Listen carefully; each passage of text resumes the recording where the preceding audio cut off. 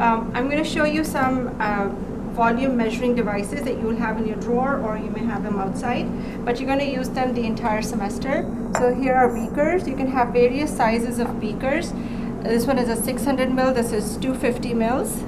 So you can have a beaker. You can have Erlenmeyer Flasks, which are also known as conical flasks. Again, they come in different sizes. This is 50, this is 250, this one is 125. So depending on how much volume you need, you take that kind. And then here we have graduated cylinders.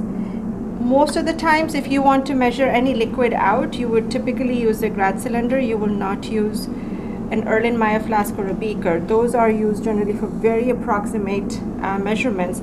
But graduated cylinders are used a lot for a little bit more accuracy. This is a 10, this is a 50 milliliter. You can have 100 milliliter, or you can also have half a liter of grad cylinder. And then finally, the last thing you may be using is what we call a volumetric flask. And volumetric flasks come in very specific sizes. So for example, this one is 100 milliliters. And you can see that there is no gradient in the middle over here. The only gradient we have is right here, which is at the 100 milliliter mark, which means you cannot measure 50 milliliters in here. Depending on what you're trying to do, you can have a larger one as well. So this one is a 250 milliliters. You can get up to a liter volumetric flask, and again, there is no gradient. There's just one mark over here which measures up to 250. So obviously, if you want to measure 10 milliliters, this is not a very good measuring device. For a 10 milliliter grad cylinder is going to be the best measuring device. One other thing that I want to show you for some of these measuring devices is, for example, if you look at the 250 Erlenmeyer flask, you will see that the measurement or the gradient actually goes only up to 225 milliliters. It doesn't go up to 250 milliliters as the flask says, which means that if you fill it up to the top, then it's going to be 250.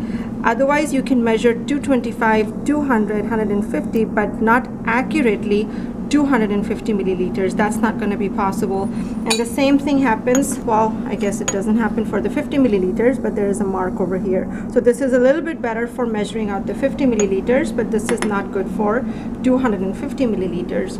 The same thing can happen for beakers also, which is why these are not accurate measuring devices. Here in this beaker, which is 250 milliliters, measures only up to 200 milliliters. Okay, and so which means that you really have to fill it up to the top in order to know that you have 250, which is also a presumption that you're making. It's not an accurate measurement. The other thing I would like you to note in these gradients is that the gradient goes from 150 to 175 maybe, and then 200. So the gradients here are not very pronounced, which means that you really cannot accurately measure 180 or 190 milliliters in here. It's not going to be possible. So in those cases, you really have to use the graduated cylinder to get an accurate measurement. Okay, so the beakers are not good measuring devices.